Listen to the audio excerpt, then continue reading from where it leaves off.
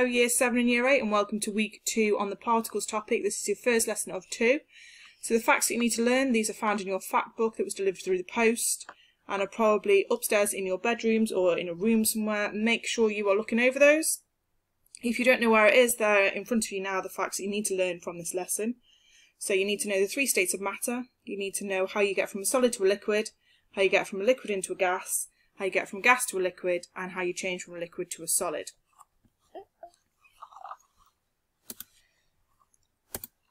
So, like we always start with, there are 4 questions that you need to answer. The first one, what does the cell membrane do? Give an example of diffusion in plants, give an example of a unicellular organism, and name the 3 states of matter.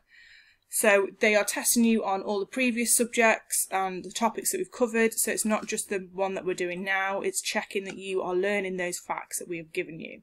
So I will give you a few minutes. If you can pause the video, that would be great. Thank you. Okay, so let's have a look at how you got on with that.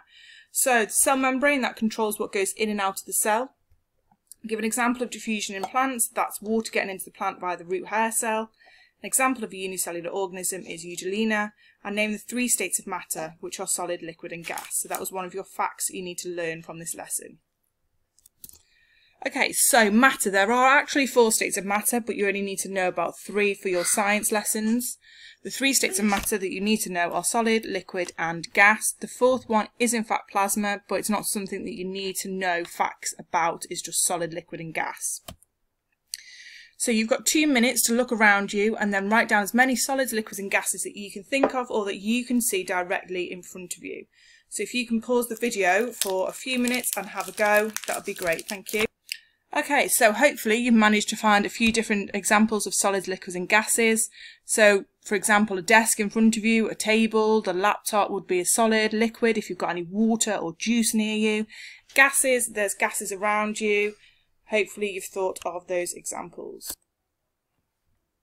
Okay, so let's have a look then at the next one. So water can be solid, liquid or gas, and it will depend on how much energy you've got into which state that it will go. So if you start off with something solid such as ice, then if it starts to gain energy, then it will start to move into water. It's using that energy that it's gained, so it's starting to, particles are starting to move away and steam is now starting to be formed, and as you go the other way it's going to start gaining the energy as well. So if it's losing energy, it's going from a gas into a liquid into a solid. Sorry if that was a little bit of a confusion. Ice into water. That means that it's gaining energy because they're getting more energetic, the particles, and going from a liquid, so water, into steam. It's gaining that energy, they're starting to move around more randomly, and then going the other way from steam to water to ice. That's when it's starting to lose the energy because they're starting to form those different kinds of particle diagrams.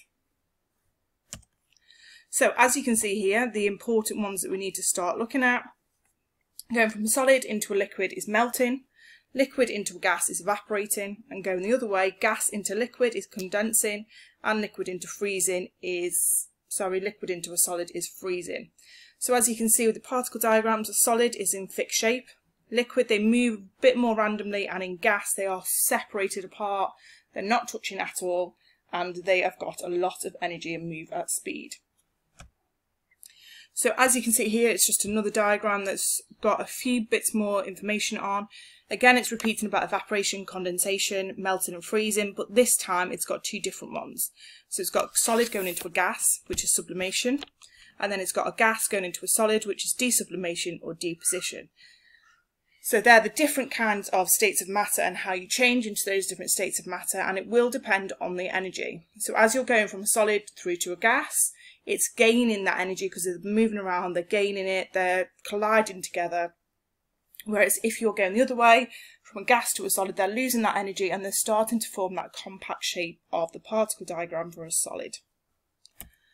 Okay, so that is week 2 particles lesson 1, and next week, or lesson 2, sorry, not next week, you'll be looking at the following facts. So we'll be looking at how particles are separated.